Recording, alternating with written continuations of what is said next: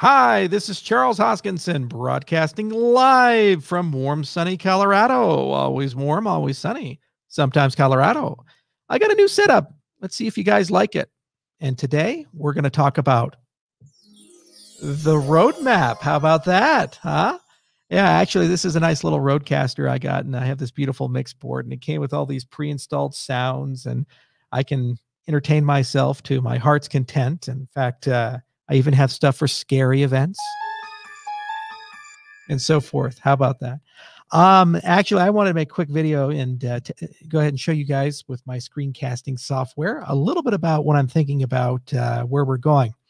So as you're aware, we're starting to finish out Cardano 2020, and we're building some things, and we're getting it done. So for example, the Alonzo hard fork is coming. The HFC event will be announced exactly around end of April at the Cardano 360 episode, if we can maintain the roadmap that we laid out for you guys.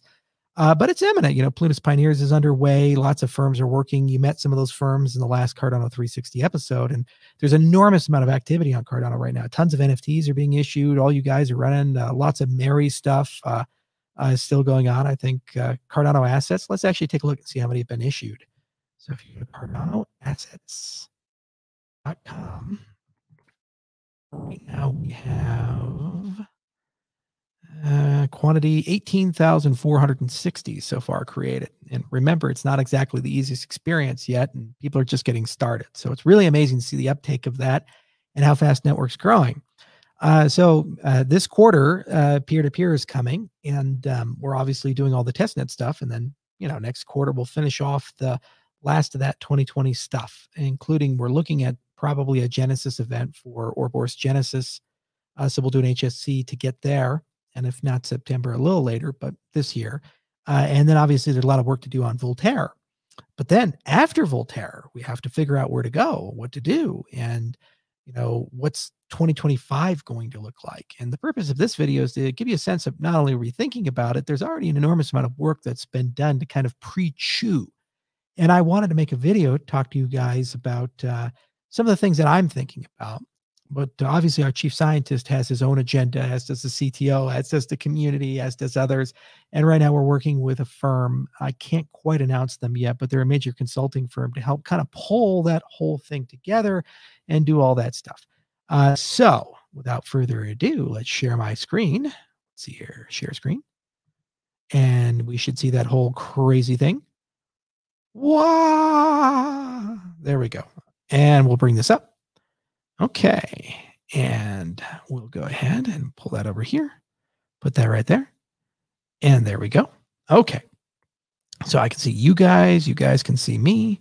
All right, so no, I don't want to install Git for Windows right now. Stop that. Okay, so we should be able to draw some cool stuff. All right, let's draw a little circle here. There we go. Okay, so the core of Cardano is Ouroboros. And one of the things that we are exploring is this concept of Ouroboros Omega. So what happened with the Ouroboros research agenda was that we spent a few years thinking about whether proof of stake was going to work or not, and showing that it was provably secure. And we achieved that in 2016 with the Ouroboros Classic paper. Now, that paper was not designed for production cryptocurrency. It was rather a theoretical artifact that we could basically construct on top of. Fuck it, I'll just maximize the screen for your guys' benefit because you guys can see me anyway.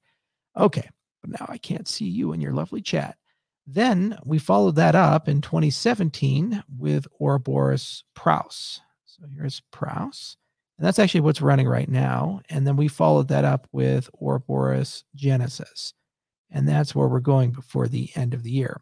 And that was in 2018. Okay. So beyond that, there were many things we looked at, like Ledger Redux is a paper. And then there was also Ouroboros Chronos. And then there was also Ledger Combiners. And then there's other research that's been done by the industry, for example, Nakamoto proof of stake and so forth. So all of this stuff, plus all of the state-of-the-art stuff, is going to be dragged into one gigantic paper, Ouroboros Omega, and this is kind of like the capstone. So all the goodness here is enough for a permanent cryptocurrency with lots of great theoretical properties to kind of matches and exceeds proof of work in terms of theoretical guarantees. And so your semi-synchronous 51% security, bootstrap from Genesis, it has relatively the same consensus model. The only difference is it's 1.6 million times more energy efficient, and also you get a much higher transaction throughput. And actually, just off of this, we think that our theoretical throughput maximum is about 1,000 TPS on the base ledger. So that's no sharding, no off-chain, none of that stuff. That's our window of how far we can push it. But you want things like fast finality. You want things like the ability to easily go side chains. You want no reliance on external clocks. You want the ability to gracefully recover from 51% attacks, all kinds of stuff like that. And a lot of additional theory, plus a little bit faster TPS. And that's really what Omega is about. And so part of the 2025 agenda is making sure that not only we get to Omega, but then Omega plus plus, there's constant evolution, iteration on the theory of consensus. Now, we believe that the Omega paper with a prototype is going to be available this year. And this will likely be prior to the announcement about Cardano 2025. But basically, the idea is that we're going to roll up everything that we've done with Redux, Chronos, and Ledger Combiners, as well as some things we've learned from the industry, because there's so much fertile research with Algorand and other things, and we should be able to easily match it and exceed what's on market. And Omega is kind of that nice roll up. Okay, so that's definitely a part of the roadmap. Another thing is this concept of light clients. Okay.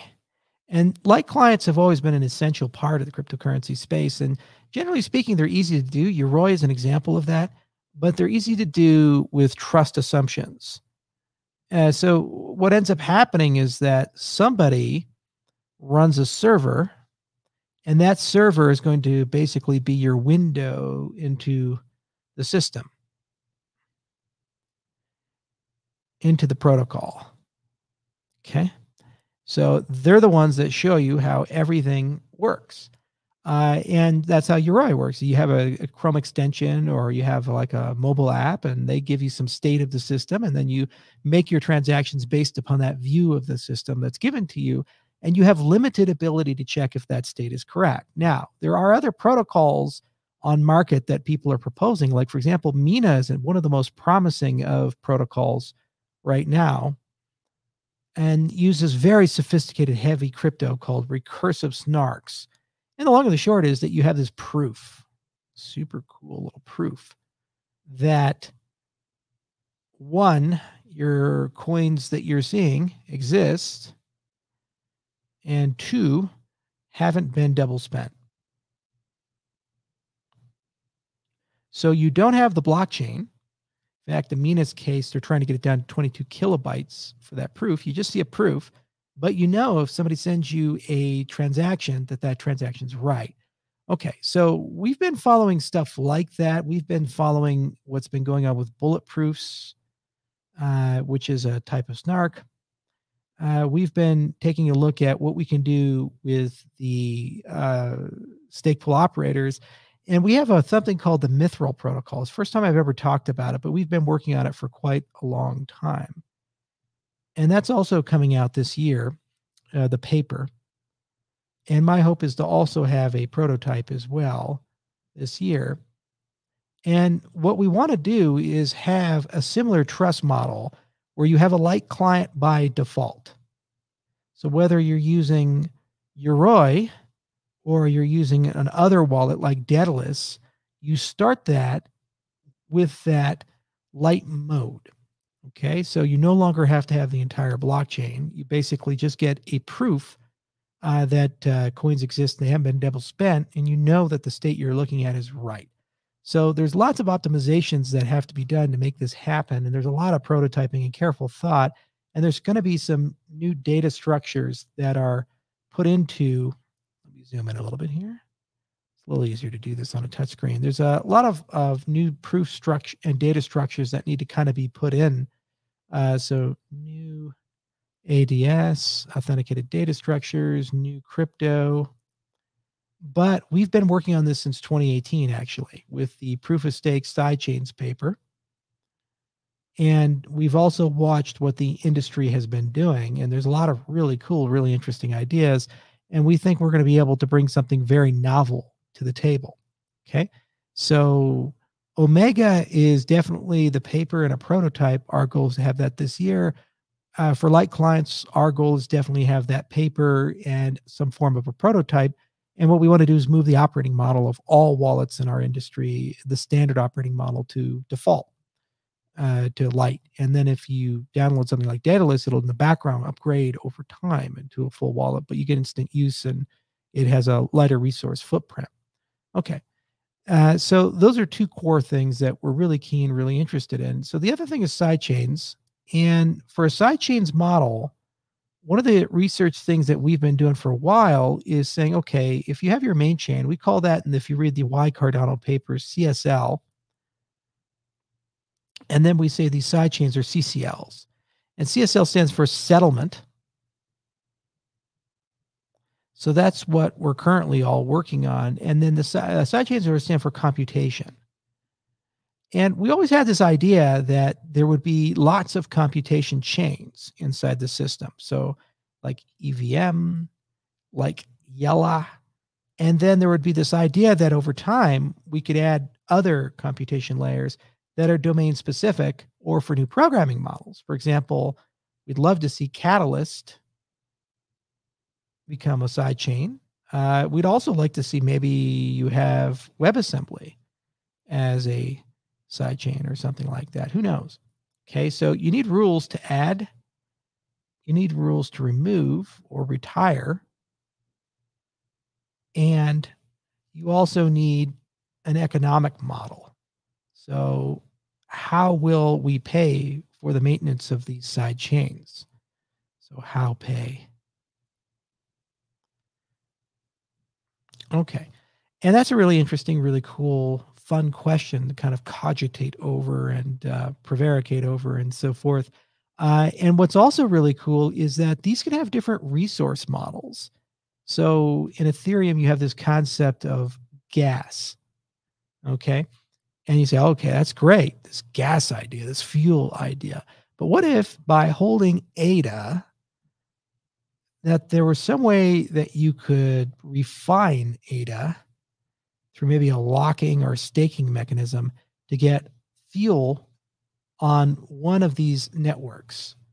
For example, maybe you'll get fuel in the EVM network, or you'll get fuel in the Yella network, or maybe all of them, or something like that. And this is actually something that we're modeling and exploring right now, and looking at the game theory behind it. But what's really cool is then what you can do is, because you now have different tokens that are associated with these things that ADA will generate, you can have different resource models for these different computational domains. And we can even make the field perhaps expire. So perhaps it has a demurrage or a decay mechanism, or you can actually fix it to a guaranteed operating cost. So these computation layers can actually have different operating costs. And what's really cool is that Cardano could be a sidechain of itself. So you could actually have a Plutus sidechain. So you can have Plutus on the main chain and Plutus on the side chain, but a different resource model for this. And ADA can be used to kind of generate those resources for all these different systems. And we can have sensible rules about adding, removing, and so forth. So this year, we're going to propose a CIP. And actually, I think this is going to be one of the first CIPs that the community is going to vote on for an HFC event, to basically update the monetary policy to include incentives to run an EVM, Yella, and Catalyst sidechain, and also include some really cool fuel and resource models that'll come. So there's been some really cool things in the industry done with Cosmos and parachains, with Parity and the Polkadot guys. And a lot of people have some cool ideas. And what we're trying to do is kind of look at what the industry has done and look at the different arguments. And this is a really nice mechanism design and game theory model. And there's a lot of mathematical finance to do here. But we think that we can converge to a design we're quite happy with. And through the CIP process, we think the community is going to have a lot of fun exploring that. And this is how we'll add Ethereum compatibility and Yellow compatibility and bring Catalyst into the system and so forth. But then there's going to be very clear rules about how to add, retire, and also pay for these systems as they're needed. Also, this will allow a concept of moving between a permissioned and permissionless system. As many of you know, we've joined the Hyperledger Foundation, and we could definitely propose a permissioned version of Cardano as a Hyperledger project, and it's very easy for us to add that to the system. Okay, so that's another event that we're looking at this year. So, Mithril, and we're definitely looking at Ouroboros Omega. And then, of course, off-chain, there's this concept of layer 2 infrastructure. And there's really two prominent pieces this year of off-chain infrastructure that we're conducting a lot of work on. One is Prism, and there's a lot of deal flow with Prism, which will be announced. And this is basically DID embedding. And this is worthwhile to have its own video.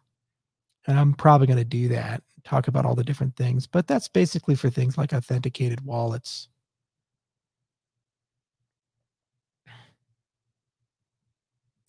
Authenticated transactions, KYC, AML scenarios, idea of a regulated DeFi space. So you could create a DeFi application, but yet that DeFi application will be somehow connected to a DID, which has been KYC'd and AML'd. So there's no central authority controlling it, but it's permission for access to it, contingent on you having a certain credential and things like that. And there's hundreds of other use cases that exist with Prism. For example, remember on the roadmap years ago, we said human readable addresses. Well, this is how actually you accomplish that. Because what happens is you'll have a friends list with Daedalus, and eventually that'll become a standard, a CRC. And basically, when you add Alice or Bob to your friends list, what you're doing is you're actually adding their DID and the ability to generate addresses on their behalf. So you can have a point-to-point perfect forward secrecy communication with them.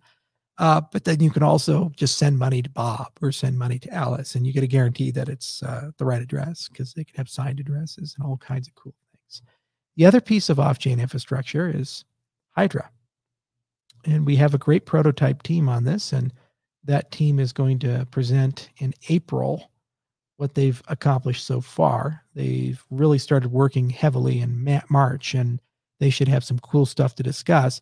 And there was always kind of a 4-paper agenda for this.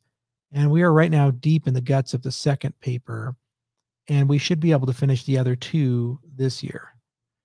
So paper 3, paper 4 this year, and alongside a prototype. And we designed Hydra to be a graphed-on layer 2 solution that the SPOs can run alongside other people. And each channel will enable microtransactions and high throughput for the entire system. So when you run a Cardano dApp, you can use Prism for free. And all that infrastructure is there. It's built in, and your users can have DIDs. And you can use Hydra when Hydra is available. And we think substantive progress will be made this year, and we'll finish it out in 2022. So just Hydra, Prism, Mithril, and Omega alone, I think that really makes us not only the best in class, but it really just, pisses all over what F2 is trying to accomplish, because we'll have a better resource model with the side chains and always have that.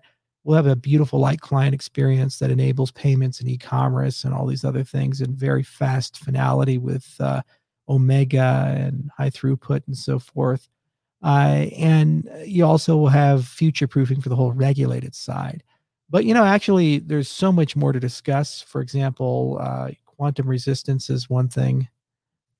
And I would love to have that property as soon as possible, but that's in scope for 2025. We got to get that done. And that's a huge research agenda. You need a quantum resistant VRF. You need all of the zero knowledge crypto to also be quantum resistant. You also need quantum resistance with the signature scheme. And then you also have to model what's called a quantum adversary. And there's been some preliminary work done there, but it's an enormous effort. And then also potentially, how do we use quantum computers to enhance Cardano? For example, some of the community members are using quantum computation for random number generation. So that's really cool. They're injecting that randomness into the Cardano network. So there's going to be a big quantum agenda for 2025. Happy little quantum agenda. We're going to have some fun with that. We're really going to enjoy that. Okay. The other thing is on the governance side, there's an enormous amount of work to do linking Catalyst, which is right now primarily concerned about Treasury, with Voltaire, which is really concerned about protocol updates.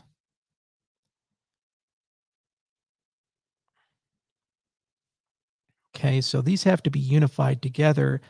Some of that unification will happen in 2021. And then as we go into 2022, that unification will be complete. And so the entire HFC system will be further formalized and put under the control of Voltaire, and there'll be probably a bicameral voting model. And there's a whole bunch of things like liquid feedback, things like expert ballots, and also getting all the economics right and continuing growing the social dynamics. But actually, Catalyst is one of our most successful products in that all the KPIs are being hit fund after fund after fund. But this is a big thing that's going to be growing throughout this year and next year, are getting all those components there. But one of the big things that I would like to do is when you create a DApp on Cardano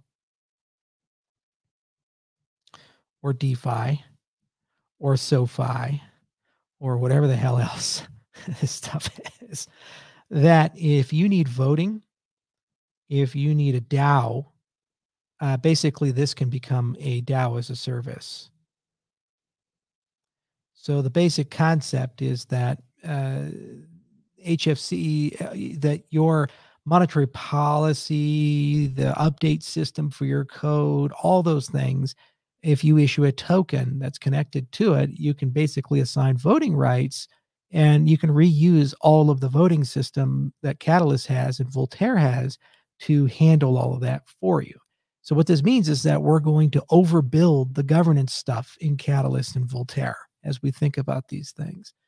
So that means we'll add other voting systems like preference voting and quadratic voting and so forth, because even if we don't use it for Cardano, that's a library that's available for your DApp if you have different governance preferences and so forth. We're also going to launch a research agenda to move from a plutocratic model, which is right now where we're at with ADA, to a hybrid model where we actually have ADA plus proof of merit. And that's a very ill-defined thing. So when we talk about 2025 research agenda, this is closer to 25 than closer to 21. Okay. And basically the idea is that you have different resources within the system that will also influence voting, returns, staking, and other such things. And so you kind of need to bootstrap the social dynamics of the system to exhibit that. But then people over time can build identity and reputation and hold a different notion of power in the system. There's a lot of political science, systems design, and mechanism design, foundational research that has to be done. And you have to do that with the community, and it's something that we're going to all think about.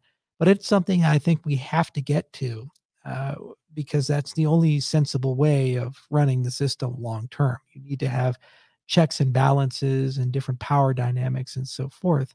And likely what will occur is we'll see innovation first at the DApp layer as a service using the Catalyst framework, and then at some point through the hard fork combinator process and consent of the governed, we can gradually converge to a more nuanced power dynamic for the entire system.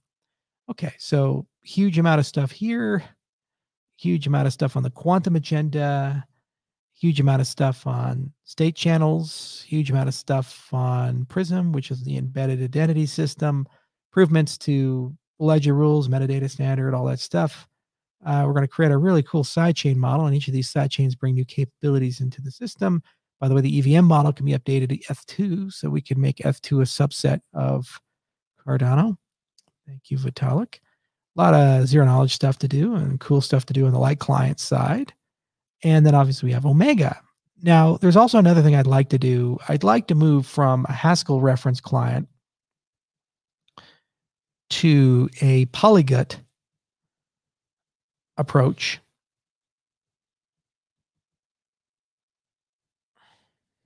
And that polyglot approach have multiple clients. And right now we're actually debating creating a Python reference client. We'll probably keep the Haskell. And then maybe we'll have Rust and others. And then what would be super cool is those are commercial clients, which means they have their own business models and they're run by independent companies.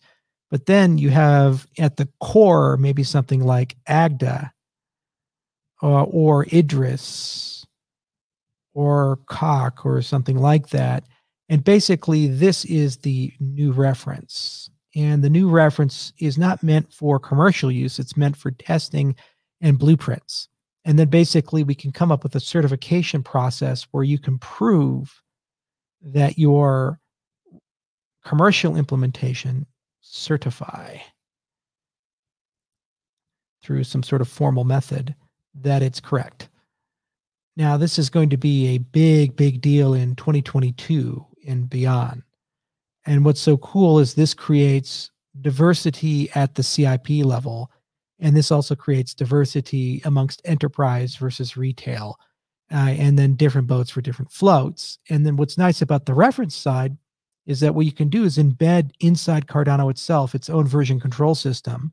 And this concept of a core developer can basically be a did that got authorized through a democratic process, through voting. And those reference schematics, those reference code will actually be self-hosted by the Cardano blockchain itself. So we are our own GitHub. People won't be shut out. And then there'll be a whole agenda about reliability improving and theoretical properties. So this is kind of the theory and blueprint group.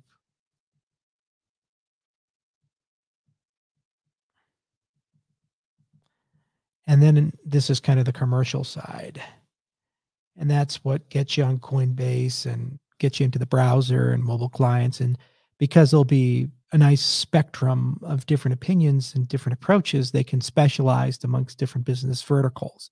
So one of our priorities with the DCF and announcing the Cardano 2025 agenda will basically be how do we ensure that that ecosystem gets developed out? So there's nice checks and balances and so forth. So a lot to think about, and we're soliciting tons of advice from many different people. We're creating bodies and organizations. We're talking about standards approaches, but this is just a small sample. I wanted to give you guys a sense of it. And when it all comes together, it's going to be this beautiful Cardano 2025 proposal. And we'll have lots of logos and names and other things behind the execution side. And remember, these are all capabilities. We haven't even really talked about commercialization of the platform. So as we see Cardano's Alonzo release, that really gives you a sense of how vibrant and dynamic the ecosystem is. In the case of Alonzo, we have a situation where there are hundreds, if not thousands, of independent developers, projects, products, commercial migrations, and other things just getting started, and that's today. So as we go throughout the year, that's going to only surge. Catalyst is only going to surge. So there's going to be a lot more diversity and nuance. And really the idea is here is to have a combination of organized chaos and a combination of directed effort. So the point of the DCF, decentralized consortium funding, which is what we're going to bring up the second half of this year, is the focused effort to build up capabilities and to ensure that the platform stays competitive throughout the years, as well as to have a lot of directed effort towards growing the user base and making us enter new markets that we haven't entered before. Then the organized chaos of Catalyst is the hundreds of millions of dollars every year gets invested across thousands of community projects, and then those grow out a beautiful ecosystem. And part of the interplay between these two will be that the DCF will have special provisions to upgrade the people who receive funding in Catalyst to ensure the best possible outcome. So auditability, accelerator programs, incubator programs, assistance in growth, assistance in the transition to getting VC capital, all these types of things. Okay. So we're really busy. There's probably more than 30 people in my organization and foundation and Emergo who are actively just working on this new roadmap, in addition to the 100 plus people who are working full time on delivery of Cardano 2020, that entire agenda there. And our entire research group is getting aligned along this way, and we've been scaling resources tremendously. From our part, IO Global, we're probably this year going to spend at least $15 million on R&D. So we're setting up a lot of new labs, acquiring new scientists, augmenting our existing science core, getting new postdocs, more graduate students, and de-risking certain delivery, including making sure that we do prototyping in parallel with delivery. We're also on the commercial side, really scaling up our commercial division. And in Africa in particular, we're definitely going to scale up resources there into the 8 figures because there's a lot of good news coming. And I'll reserve that for the Africa special. So make no mistake, we're here to play and we're here to win. And I really love the foundations that we're working with. And I really love the fact that we can tackle exceedingly difficult problems, whether it be quantum resistance or doing light clients properly in a universal way, or following a standards-driven approach, or client diversity in our ecosystem. And also the fact that we can absorb all of the benefits of our competitors very rapidly, embrace new resource models, have incredible off-chain interactions, including interoperability.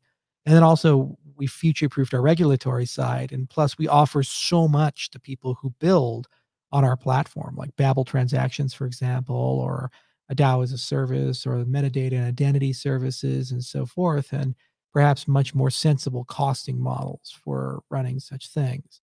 So a lot coming, but I wanted to make a video just to kind of convey to you guys, what is coming and how we're doing this stuff and how we're thinking. Stop sharing my screen and go back. There we go. And just give you a sense of how big and vast things are. And once Alonzo hits, so much news is going to come out from the monster of the week, the flavor of the week, from you guys, the community, that it might be hard to compete with it on our side. So I figured get it out early. In the second half of this year is really a big discussion about directed effort alongside community effort and how to blend those two in the most productive ways possible. And I believe we'll get there. But what's really cool is I see a government forming. I see the community really moving in the right place. And I see the investments that we made in protocol design in science really starting to pan out. We're not asking, can it be done? Now we're in the, how would we like to do it? How would we like to refine it mode? And then we're very rapidly able to learn from industry and borrow things from industry if they're sensible to augment the things that we have. So we don't have to reinvent the entire world and things like that. Pretty cool. Pretty cool. So that's a little sample of what's to come. And I hope you guys enjoy my new audio setup. In fact, maybe you'll applaud. Yeah, I can just hear you guys applauding. I promise you I won't do too much of that. And until next time, you all have a wonderful day. This is Charles Hoskinson signing off from Warm Sunny, Colorado.